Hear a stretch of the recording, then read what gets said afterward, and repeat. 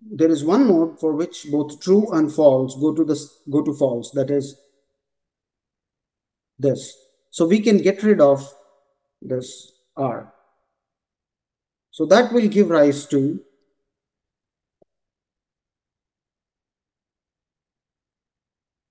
P,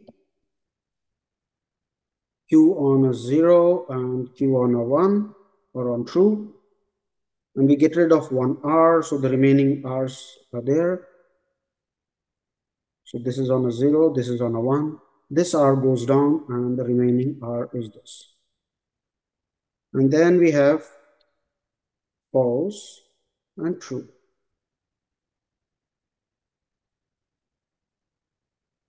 Now this Q goes to R on a false. So it goes, and R goes to false. So this is what happens over here. On Q being false, it goes directly to false. And the rest of the tree remains as it is. So this completes step 2. Then we move to the next step, step 3.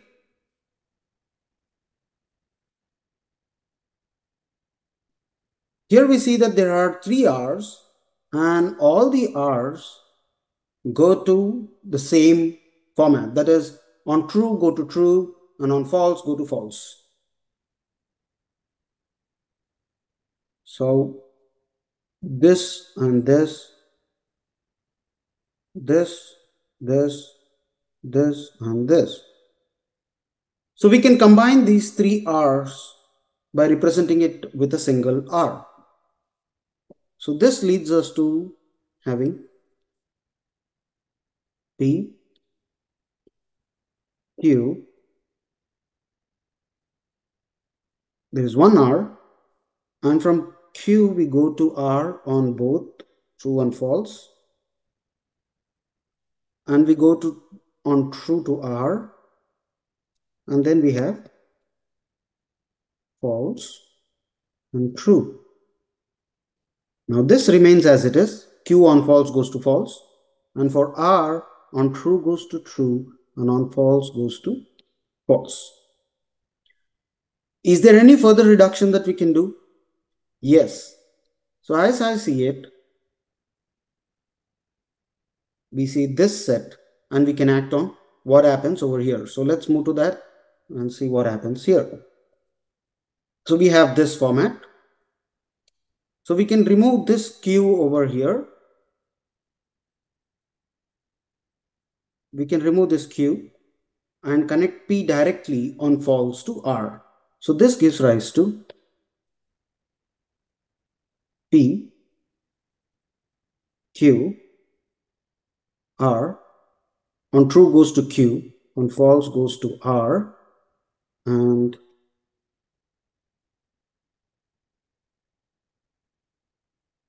the rest of it remains. So this is our final reduced ordered binary addition diagram. Let's see another example, starting with a formula. How would I like to go about doing it? So here is a Boolean formula, x XOR y, not x or y, and the two are ANDed.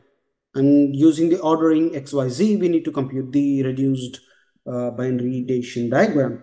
The way I would like to go about doing this is by first writing out the truth table. It makes it simple for me to visualize the entire diagram. So, and I prefer using ones and zeros over true and false. It's just my way of making it easier. I find it easier to represent it that way. 0, 1, 0, 0, 0, 1, and 0, 0, 0. Now we have the first part, that is x XOR y. So that's true only if x is true or y is true, not both. So x and y are true, so that is 0, 0, 1, 1, 1, 1, 0, 0. And x or, oh sorry, this is x or not x or z. So 0 1 not x, so it will be opposite of what is x. So 0 1 is 1, 0 0 0 0 1 1 0 0 0 1 1 1 1 0 1 1 0 1 and 1 0 1. And then finally f is AND of these two, so 0 1 0 0 1 0 1 1 0 0. So this is my final value of f. And let me now draw the BDD for this. So we are starting with x. Then we have y. So this is on a 1 and this is on a 0. And then z.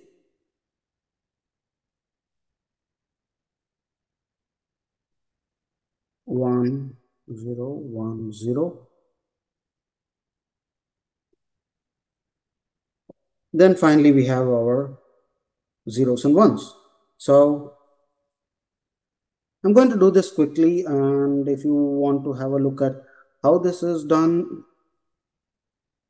uh, it's better you look at example set 1.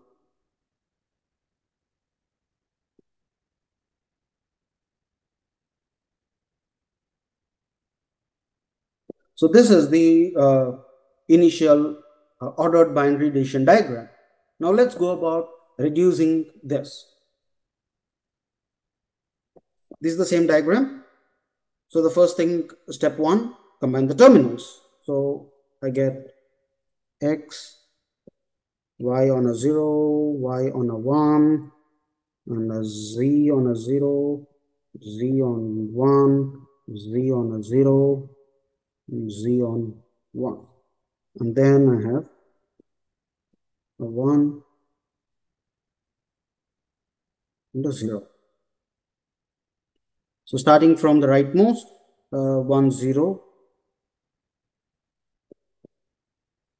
both go to 0. This one goes to 1 and a 0. Both go to 1 and both go to 0.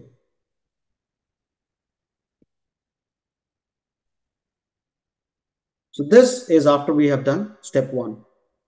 Now we can do step 2. Here we see that in case of 3 of the z's, they go to the same value on a 1 or a 0. So this goes to a 0, this goes to a 1, and this goes to a 0. So given this, we can get rid of these 3 z's, and that gives us our new reduced diagram. So that will be our step 2. So the x on the top, y on a 0, and a y on a 1, and we get rid of 3 of these z's and 1 z remains. So this remains. So we have a z here, and that's on a 0, and we have 1 and 0. Now here we see that the y goes to the z on a 0, and this goes to a 0. So we get on a 0 here, and on a 1 it goes to a 1. For this z, it goes to 1 on a 1 and a 0 on a 0. And this z goes, the y goes to z on a 1, which goes to a 0. So we get this. So this would be our final diagram after we do step 2. Looking at this, we need to check if there is any further reduction that's possible. We don't see any further reduction happening in this case. We don't see any further reduction happening over here on any of the nodes because there are no overlapping nodes or having the same connections. So this will be our final reduced uh, form uh, of the binary decision tree. To understand further, please go through the content that's given in the book, some of the examples which are given in the book, and the video notes, video that has been provided to you on your canvas. Thank you and have a good time.